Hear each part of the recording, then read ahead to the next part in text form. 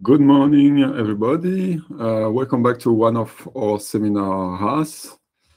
Today we will have Rodrigo Cesato that will be presenting a paper he studied.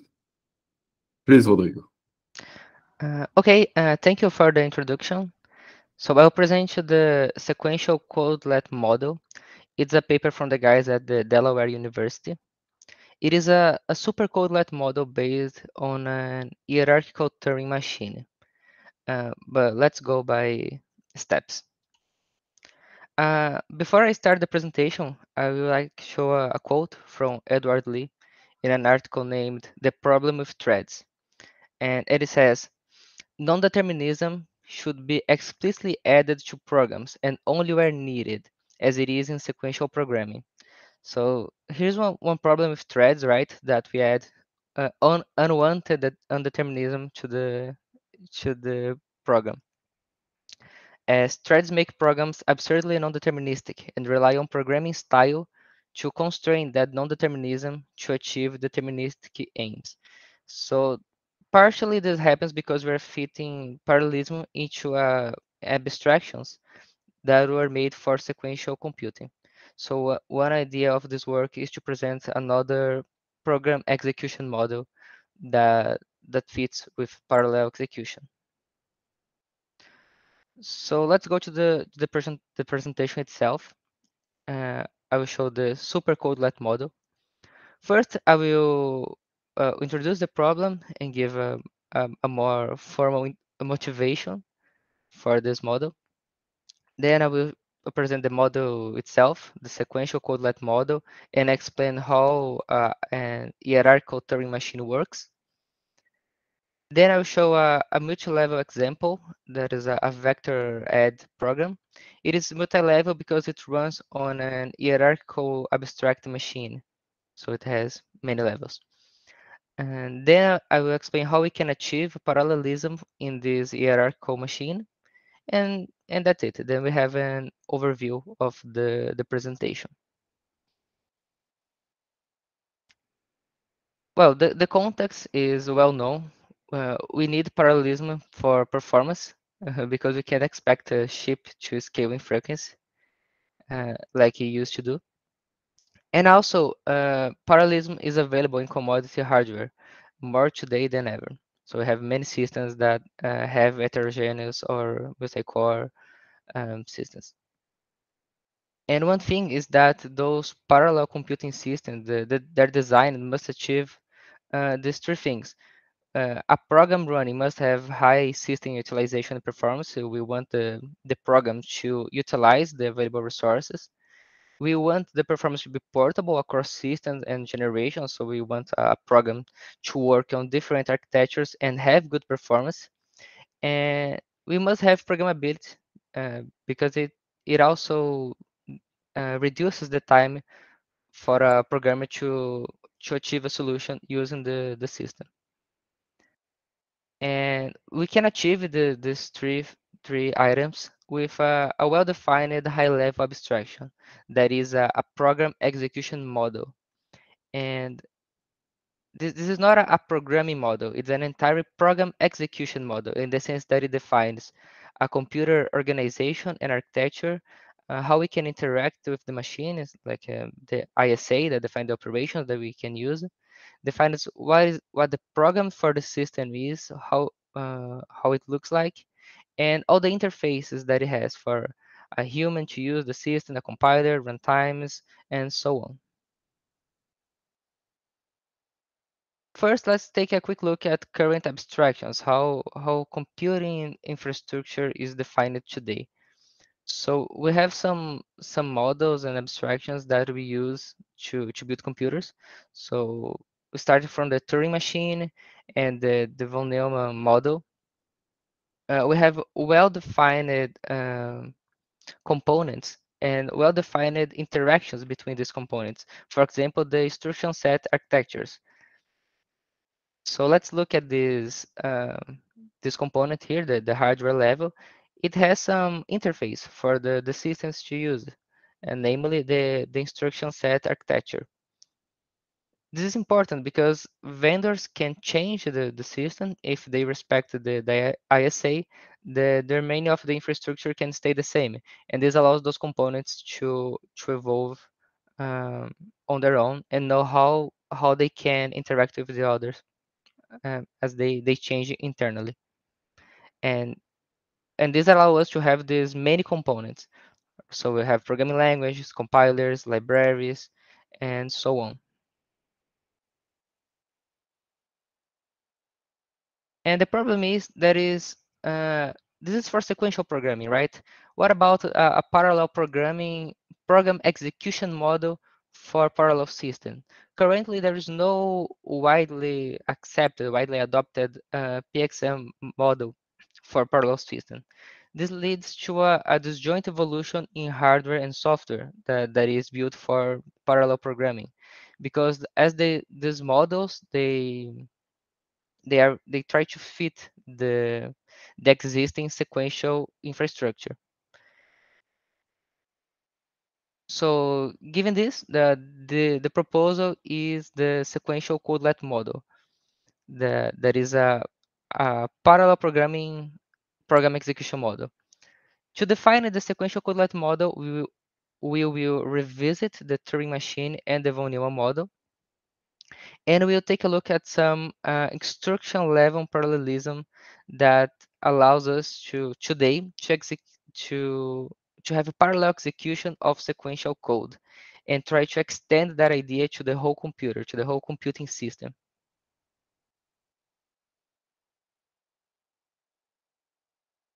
So our motivation. If we look at the instruction set architecture of the hardware, it defines the machine operations, what the machine can do. And we must remember that the operation support is a designer and architect will choose the operation support based on a trade-off in the area. So we can support fancy instructions, but we will need more silicon to do so. Usually, general purpose processors have some basic arithmetic instructions like addition, subtraction, division, and so on.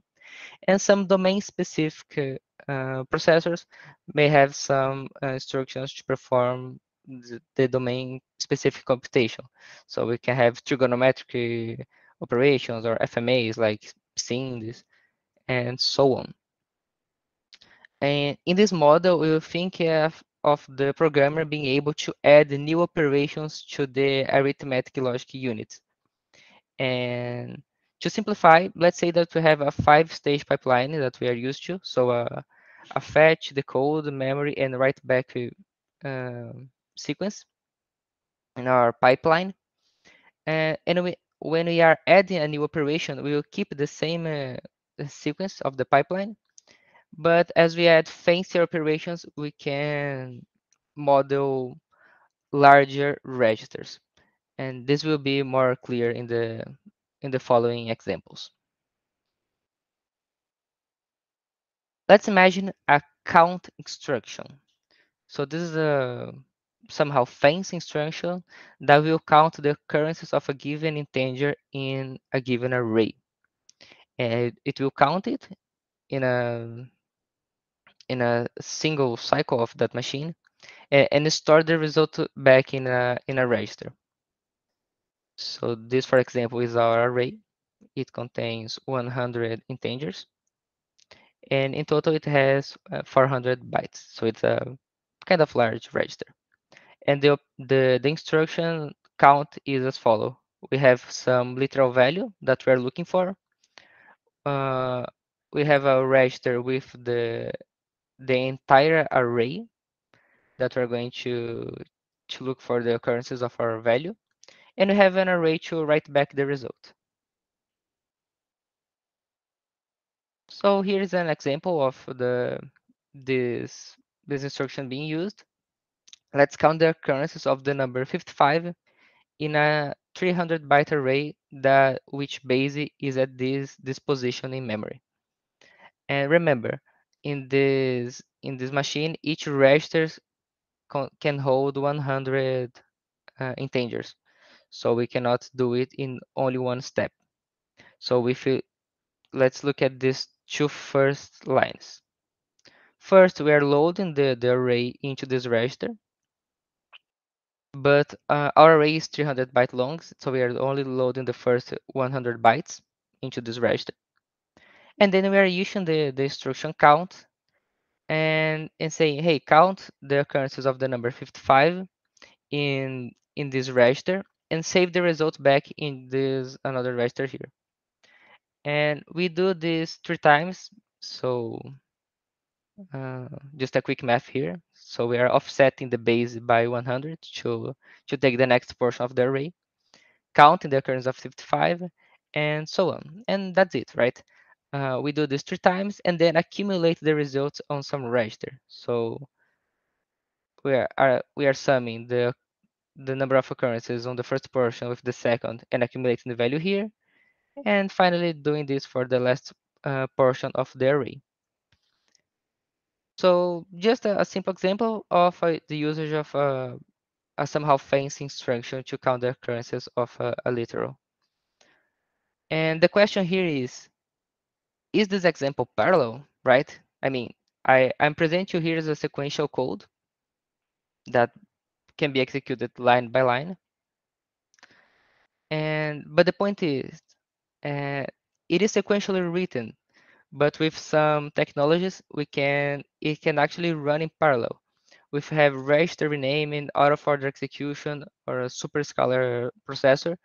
These 3 blocks may actually execute in parallel, right?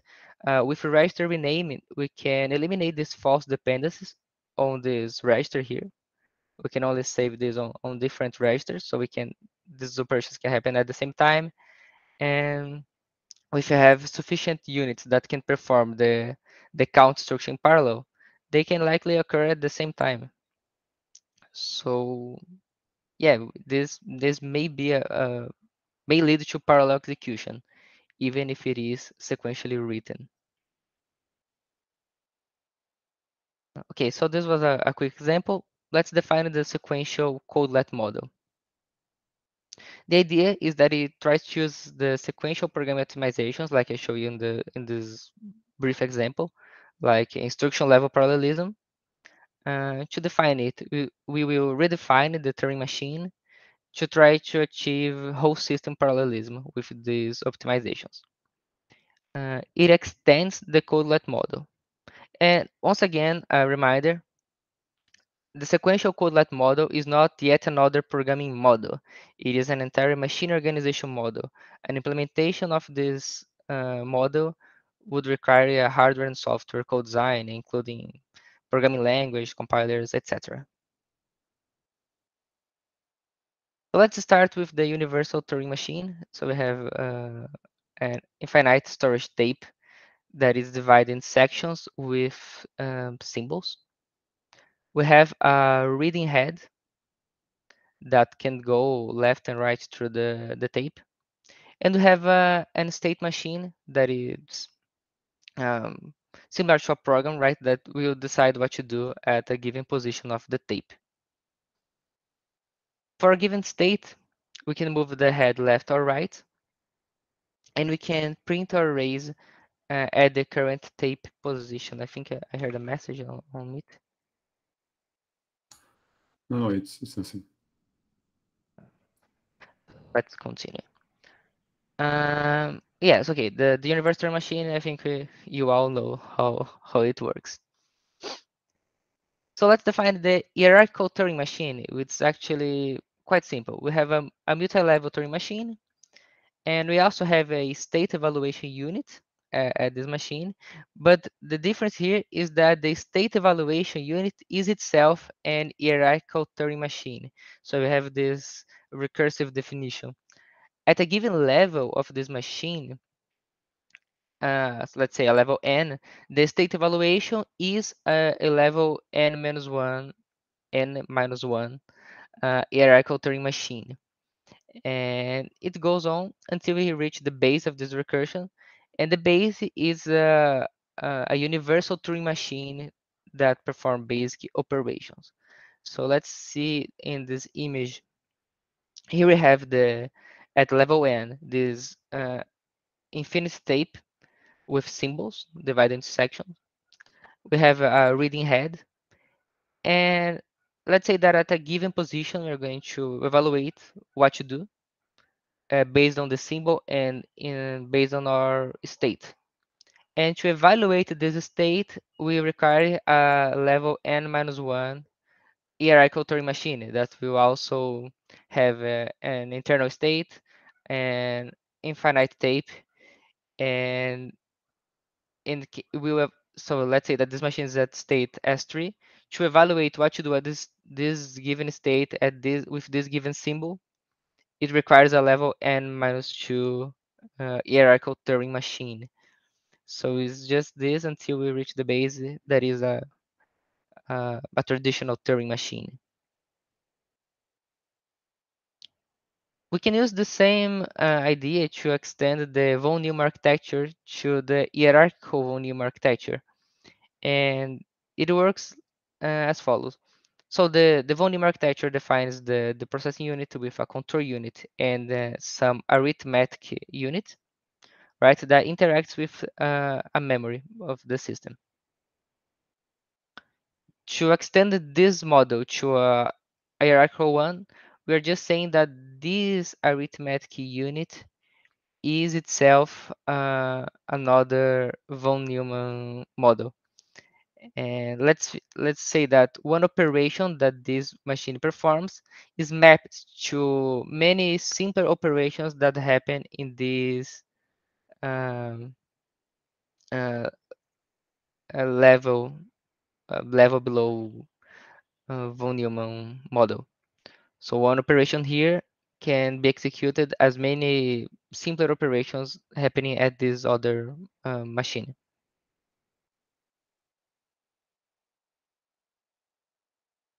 And like I said, let's bring the 5-stage pipeline to the hierarchical von Neumann architecture. So here we have, for example, a 3-level hierarchical machine that implements the sequential codelet model. And the pipeline, again, is an instruction fetch phase, instruction decode, an execution phase, a memory access phase, and finally, an write back. So let's go bottom to top.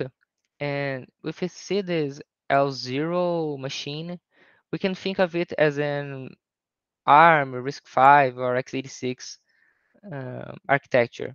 And a program written for this level would look like some assembly code that we know.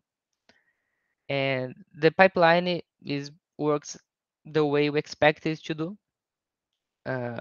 There we have the instruction memory here that will be fetched, decoded. We have this execution, and this arithmetic logic unit performs simply arithmetic operations and logic operations, some float point operations, and so on. And that's it. That's the architecture that we are used to. This higher level machine, L1, has the same pipeline, but the execution stage of the pipeline happens in the machine at the level below. So when we are executing the instruction, the the the instruction for this machine is called a codelet, and this codelet executes on the machine level below. So it will, when we reach this stage in the pipeline, this machine actually waits for the machine at the level below to finish the execution. At this level, the ISA is not limited to arithmetic operations. We can have fancy instructions like the count instruction, for example. We can also have bigger registers, and we have more latency to access the memory here because we have larger banks, and we have structures that take longer because they are more complex. But that's the way it is organized. And just to sum it up, uh, the execution stage at level 1 is offloaded to the level 0, right? So when we decode the instruction, we go to execute it, it happens here. And also, since the operands for the instructions here are the registers of this level, when L0 performs some store or some load into the memory, the memory it's accessing is actually the registers from the level above.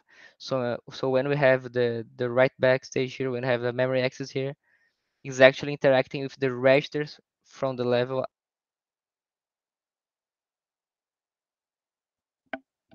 Sorry, my microphone turned off.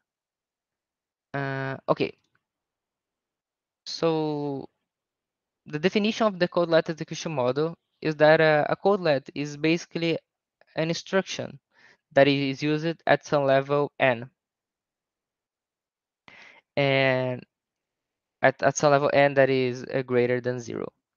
The execution of this codelet that is at level n happens at the level below, so n minus 1. One example of a codelet could be a dot product instruction, a count instruction, and codelets are stateless, meaning that they take the inputs and they produce a result, and that's it. There's no saved state. Codelets are also no preemptive, meaning that their execution is atomic. They start executing and they stay executing until they finish. And codelet only starts executing when we have the operands, just like uh, a traditional instruction.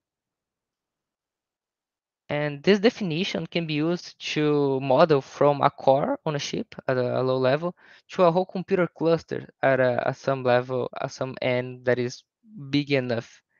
But we talk about this later. We can even model clusters of computers. And once again, a reminder that the sequential codelet model is not a programming model. It defines a whole machine organization behavior. And to implement it would mean to design, to co-design hardware and software, to define some machine programming interface, to have compilation technology for this model, to define high-level programming language, and so on. It does not try to fit into the existing sequential model. It's a new model entirely. So let's see an example of a program that can execute in this hierarchical abstract machine with many levels. And here we have a small example that we're going to translate to a hierarchical codelet abstract machine. Well, so let's set some things. The programming interface is going to be similar to assembly level code. So what we're going to do is see how we can write machine code for this hierarchical machine. So it will look like assembly code. Uh, And remember that this does not mean that the codelet model does not support high-level constructs, right? It does, but to use them like classes, loop breaks, loop continuous, we would require a compiler and well-defined language. And that translation process, this compilation technology is out of scope of this work. We're just going to see how machine code would look like for the abstract hierarchical model. And here, this example that we will manually translate to the codelet abstract machine. It's written in C semantic, but think of it just as pseudocode. We have three integers arrays of size 1000, and we are going to iterate over it and sum the positions of A and B and save the result back to the array C. And the idea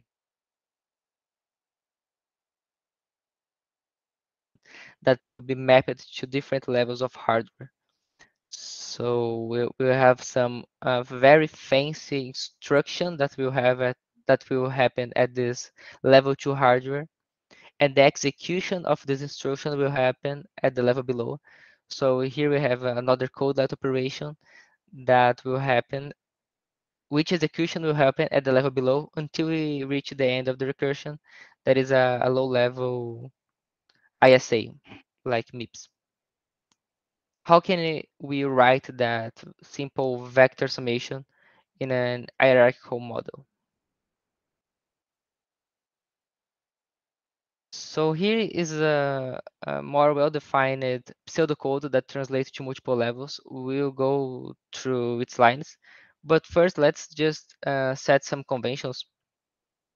Here we are assuming that the register size match what we are expecting.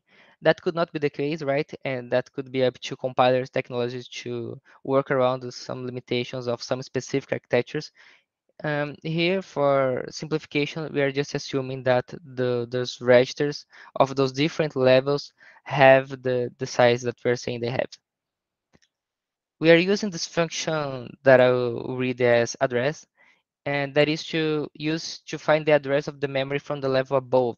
So at a given level, we can use it to access the memory of the level of a higher level of the machine. We use this symbol to express literal values. We use the commit keyword to signal when the codelet is done, right? When the instruction finished executing. And we will name registers using this notation. So the number written above is the machine level that we're talking about, and the register number itself is this subscription. So let's see this pseudocode. Here we have the integer arrays of size 1000, and we can think of this level 2 program that will execute on a level 2 hardware. It contains registers of this size, registers with size 4000 bytes. And in a single instruction, we are going to perform this addition. So in a single instruction of this level 2 hardware, we are going to sum those elements from those arrays. And this instruction will execute at the level below. And how it is performed. So here we have the pseudocode that will execute on the level 1 hardware. That is the addition of these 1000 elements.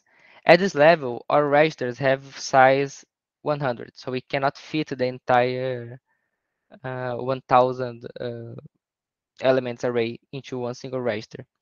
So what we're going to do, we're going to iterate over, and we're going to do 10 steps of the sequence. We're going to load the 100 elements from this array into this register A1, load the 100 elements from the other array into register B, issue this instruction that sums 100 elements and saves back into register C, and then store back into memory the results of those first 100 steps. We are going to do this 10 times. And for each iteration here, we are going to issue this instruction that happens at the level below, so at level 0, that is the addition of these 100 elements. So let's see how this goes. And here we have the addition. And let's say that at this level 0 hardware, we can only, our registers can only fit one integer at a time. So we receive as parameters the address of the array, the registers from the level above that contains 100 elements. So we're going to iterate 100 times, and for each iteration, we're going to load the value to a register from the array, perform the arithmetic operation, the summation, and then store the value back to C. And we do this 100 times. So this is how the 100 elements addition happens at level 0. So level 0 is has only simple instructions. We're only doing some simple addition here. And we can think of this level as some MIPS architecture. But let's see the machine code for each one of them. So first, at the higher level of the abstract machine, we have this code. And here we have some comments. So this registers contains A, and it's a very large register that contains A entirely. this register contains B, and this register contains C that will later hold our result. And let's assume that A and B are already initialized at this point. What will happen is that we start executing our code, and eventually line 7 will be fetched and decoded. So here's line 7. And when we reach line 7, we are passing as parameters as operands of this instruction to perform the addition. And when we reach this point, L2 will wait for the codelet execution. We'll be waiting for this instruction to finish. And this instruction will be actually executed on level 1 hardware. So let's see how it goes. So, okay, let's go slowly through this code. So here at level 1, we have smaller registers. So we have only 400 bytes for each register. And we are going to use, so we have a register for A and B and a register for the result. And we have a register that we're going to use as a iteration variable because we're going to loop through the addresses to sum the whole vector. So when this L1 code starts execute, we start executing this codelet. At line 8, we are going to initialize the iteration variable. And here we have our loop. So here we have some simple assembly-like code. We have a branch if equal to exit the loop when we reach the last iteration. And for each iteration, we will load a portion of the array into our registers. So this is the function that access the registers from the level above with a given offset. And we are using the iteration variable as the offset here. So at each step, we are advancing 400 bytes here in this address that we are accessing. Loading this value into the registers of our level 1 machine, performing some this instruction that is a codelet that sums 100 elements or 400 bytes.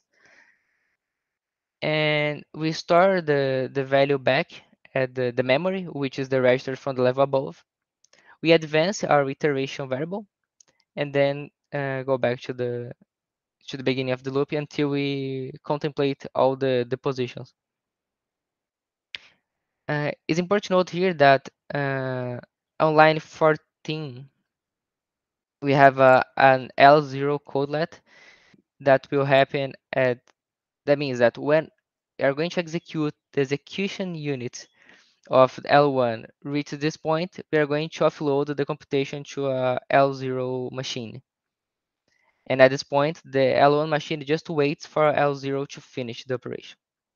And at each iteration, we are going to execute this instruction on L0. So let's take a look at how this addition executes on the L0 hardware. And here, the L0 code is written as MIPS, just to show how it can be used as a base architecture to run this model. And if any of you is not familiar with MIPS, I have written some of the opcodes definitions here and some informations. So let's just quickly take a look. The register 0 always contain the value 0. We cannot write any value back to it. It's always 0. This opcode means set 1 if less than, and we have the operands. SLL is a logical shift left. Branch if not equal, multiply instruction. These registers contain this opcode loads the value from the LO register into a given register that is given as an operand. And this LO register contains the least significant bits of a multiplication. since multiplication can exceed the word size, it is split into two registers, and this one is the one that contains the least significant bits. We do not have to go through the entire code, but the idea is that we're going to iterate over our array, then from each element from A and B, and here we're going to iterate over 100 elements. So we're going to go through this loop 100 times. Since this is MIPS, each load that we perform only loads 4 bytes, meaning that we're going an integer at a time. So just doing a quick overview of it, we have an iteration variable that we use to offset the address that we're loading. We are performing an unsigned addition. So we are loading the value from the position that we're looking at the array, loading from the other array, and saving the results back to C. And that's it. We're going to do this for the entire array. We can go into this in detail if someone wants in the end. But the idea is that we're going to iterate over every element of those arrays and save the result back to C. And the commit keyword signalizes that the execution is done. Okay, so when this codelet finishes, the machine level L1 enters the write back stage, right? Because this means that we finished the execution stage of it. So yeah, this is a nice sequential program, but where is the parallelism, right? It's just a hierarchical sequential code executed. And remember that we were talking about a 5-stage pipeline to introduce instruction level parallelism at each level of the machine. And the argument here is that we can have superscalar architectures, like we can see multi-core systems as L1 execution units. We can see multi-socket systems as many L2 execution units. And we can have all those optimizations from the instruction level parallelism technologies. We can have register renaming, so this could lead us to execute our vector addition example in parallel.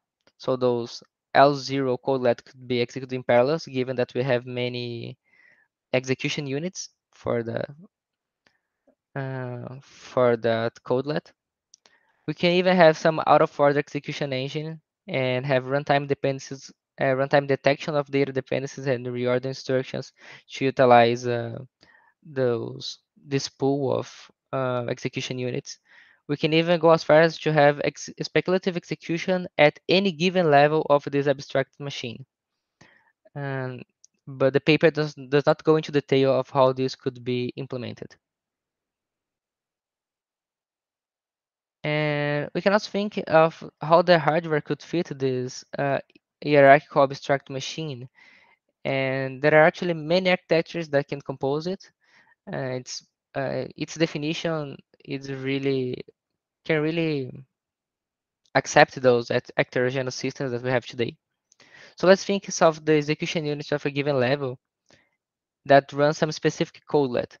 We can have different execution machines for those codelets. We can use TPUs for AI-related codelets. We can use GPUs for codelets that look like some single program multiple threads model. We can even have FPGA implementations that are made to execute some specific codelets. And we can assign the execution to these available systems, execution units at runtime. And this hierarchical organization can even be used to extend beyond a single core. So our example went from a single core to a multi-core and then to multi-sockets at the higher level of the machine. But we can even go further up. So let's think of a whole heterogeneous cluster, even a cluster of clusters, right? We can have, so let's look at the picture first. We can have at level 0 some CPU cores that execute some MIPS like assembly code. And at level 1, we can have an entire socket that contains many cores as execution units. we can have nodes that contain many sockets, we can have clusters that contains many nodes, and we can have a cloud that contains many clusters. And we can think, hey, but what about the memory cost of accessing memory across clusters? Yeah, the memory latency does go up as we go at higher machine levels, but at those higher levels, besides having more access latency, we also have bigger memory. Sorry, my mic turned off again. Uh, but okay, at those higher levels, we have bigger memory and we are expected to perform some slower and more complex operations, right? So the code let's execute in here are more complex. So there's a trade-off in memory access and complexity of the operation. And from this idea, we can even have we can even use current compiler technology, using compiler optimizations for instruction scheduling, and we can use this at any given abstract machine level. We just have to treat those codelets as some ISA operations. And extending current technologies, we can even have compilers that merge some codelets if it makes sense. And just to give a brief example, a compiler can replace a multiplication followed by an addition by an instruction that performs the multiplication and the addition in a single step. So we can go as far as to have compiler technology that can merge codelets that when the when it makes sense to do so. And that's it. This presentation was about the sequential codelet model. We showed the hierarchical Turing machine, the hierarchical von Neumann model, then the abstracted codelet machine that has many execution levels. We then showed how a vector addition can execute in this machine, how we can exploit instruction level parallelism to have parallel execution in the sequential codelet model, and then talked about some possible improvements that can be made to the to a sequential codelet model program, how it can be improved by compiler technologies and so on. And that's it. Thank you for your attention so far. Thank you very much, Rodrigo. It was a very interesting presentation. Any question? Yes, Sona. Thank you, Rodrigo, for the presentation. This was a very interesting paper, kind of out of the box, let me say it like that. But let me see if I got it straight, especially the final slides that you showed me got me a little bit confused. So when you say that you can have cloud clusters, etc., can you show that picture again, please? First, this one. So are they assuming that some of the levels are not really hardware, maybe software? Is that? Because how can, I don't know, there is a lot of abstraction here to digest, and it's difficult for me to really understand what these guys are trying to do. Because if you consider executing in a cluster, like a harder instruction for someone in the level above, right? Is that the idea, right? Yeah, that's the idea.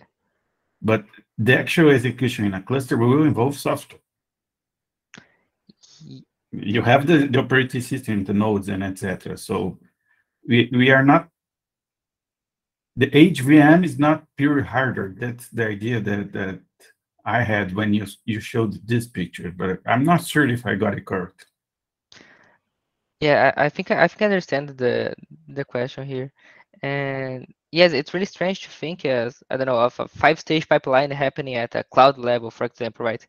I don't know, a agglomeration of clusters doing some fetch of a really fancy instruction, and then the code in this really fancy instruction, and then delivering I don't know, splitting it into many execution units that are clusters that are going to decode this instruction and so on. So yeah, it's a really complex and nested abstraction. And as far as uh, I understand it from the paper, they don't go into details here, but they do say that as they expand it to encompass more architectures and more and larger systems, it will implicate in the development of runtime systems and those technologies. They don't describe how it could be done, but I think that that implicates that we're going to have some runtime system to coordinate these and deal with the execution. Yeah. So uh, the name that they use is hierarchical. How is the name again? HVM, right? It's a hierarchical abstract machine. Hierarchical abstract machine. So one hierarchical abstract machine is not really pure hardware. You have like a whole stack maybe inside of one machine there. That's what I'm getting from this picture. Okay, because I can understand the abstract concept of pipeline here, but we are not talking about a hardware pipeline anymore. It's like something bigger. Yes.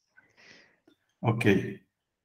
So come back to that example with the vector multiplication, right? We have L2, L1, and L0, right? Yes. So the idea is that the programmer that's coding for this machine would write something like in level 2, and everything else below that would be like handled by the HVM with compilers or whatever. But the user, the programmer, would only see what is needed to program at the level L2, right? Yes. For what I got from the paper is that this um well, this is a very low level code, let's say, right? That we're dealing with the registers directly here, even if we have some really big registers at Yeah, some point. actually, the program would see something even higher level than L2, right? L2 would be the compiled code for the program. Exactly. So this implicates that we're going to have a whole infrastructure of, I don't know, not only programming languages and compilers, but I don't know, programming conventions to that will lead to this code. Yeah, And we have support from the hardware, right? For this. yeah. So at this point here, I was trying to understand how those guys would put everything below L2 in hardware. But now, when you showed the cloud and etc. example, I understood that they are not think about that. Yes, Okay. that's out of, I think that's out of scope of this work. They only presented the model and how it would execute code and use instruction level parallelism to try to Yeah, implement all. actually, this example you can do with the technology we have today, right? It's a Yeah. different organization, but you can like combine your compilers and processors and etc. to make this happen. I see someone building a simulator or something like that for this HVM with this example here. I can see that now that I know that I can mix software in the middle. Okay, so thank you. I was trying to better understand because it's like a lot to digest here. And like I said, it's a really out of the box the way they think about the architecture. And Thanks, thank you very. thank you for the question. So maybe just one comment just to complement what Sandro said. If you have this kind of software under some higher level instruction, it would mean that those instruction does not have. It would be very difficult to predict the latency of your higher level instruction, right? Yes. Well, to be fair, at some point in the paper, the authors do say that they are assuming for simplicity that all these fancy instructions that they are suggesting will not affect the latency. It will stay roughly the same, and it will not have to, it does not implicate in changes in the pipeline.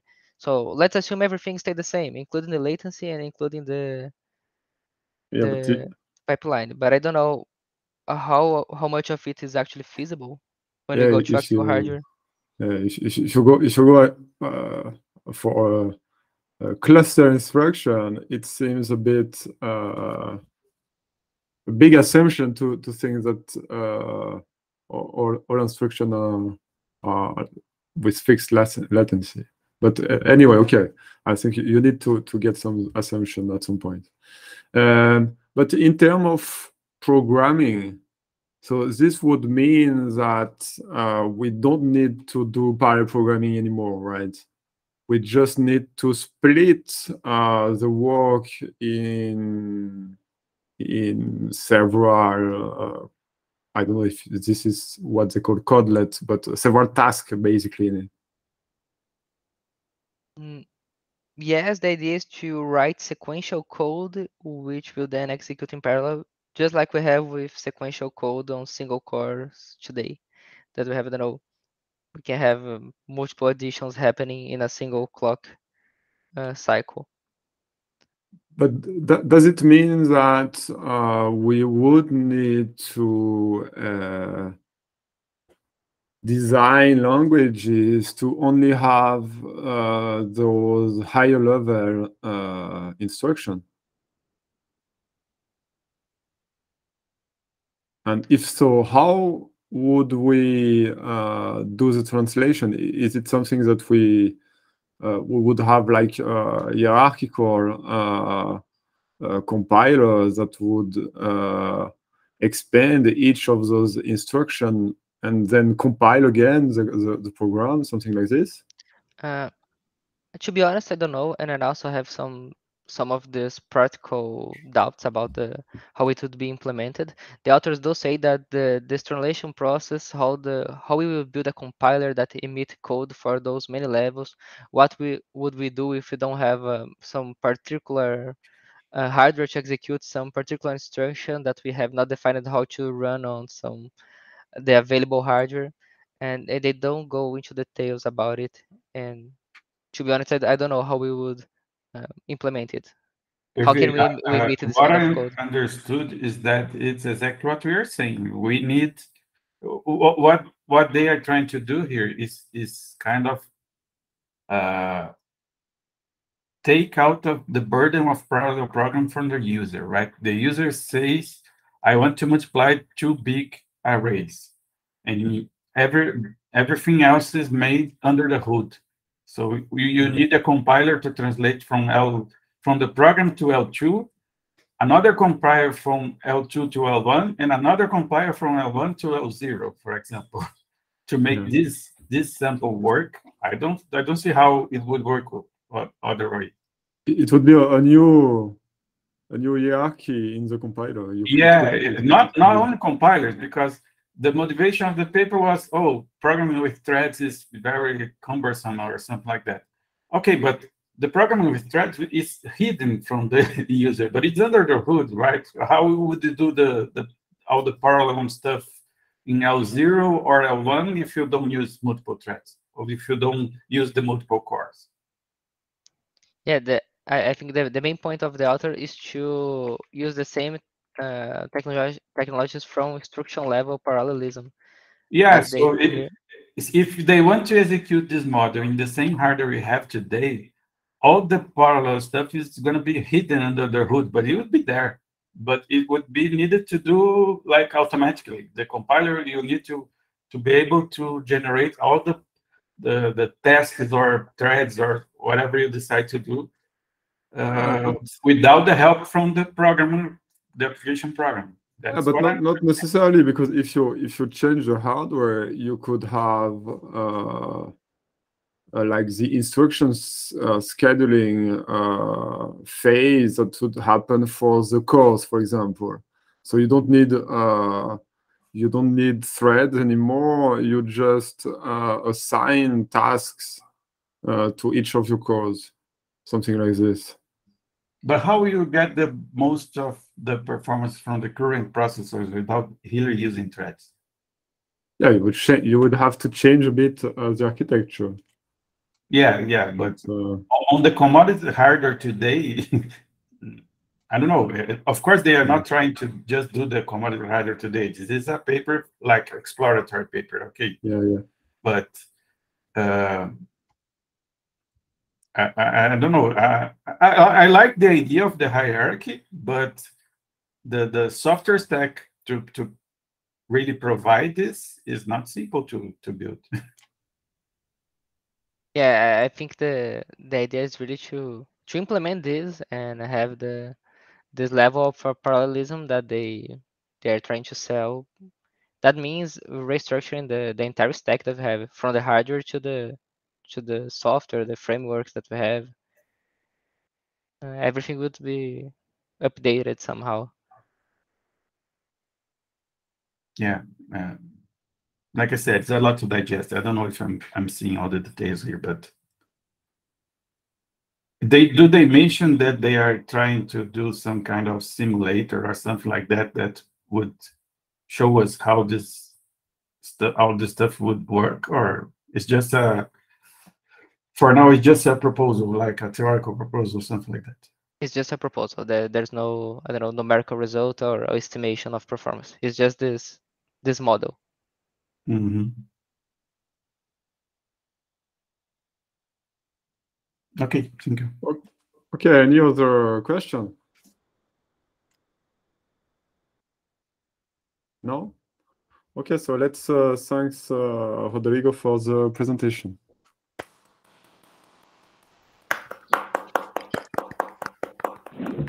And I'm going to stop recording.